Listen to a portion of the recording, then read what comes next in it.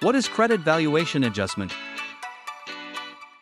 Credit Valuation Adjustment (CVA) represents the market value of counterparty credit risk, which arises when a borrower fails to fulfill their financial obligations.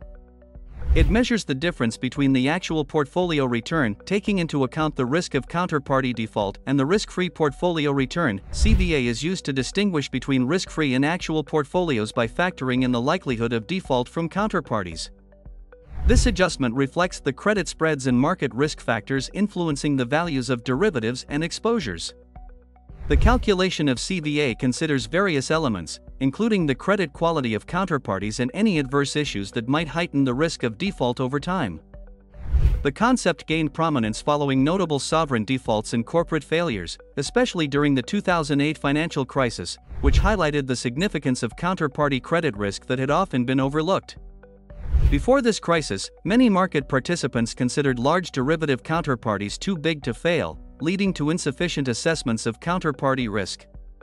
The aftermath of the crisis prompted the integration of CVA into the valuation of over-the-counter derivatives. Accounting standards require the inclusion of CVA in mark-to-market reporting, which means banks' profits are affected by CVA volatility.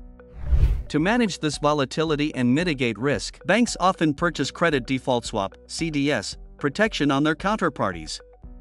However, hedging against debt valuation adjustment (DVA) is more complex since DVA increases as a bank's credit spread widens.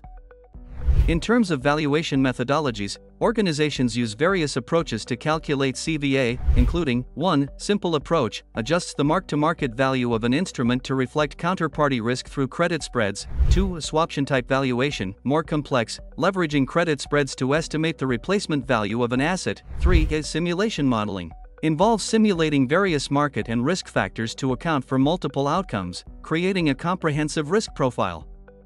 Calculating CVA involves assessing net counterparty credit exposures and pricing the associated credit risk using relevant market inputs, such as interest rates and CDS spreads.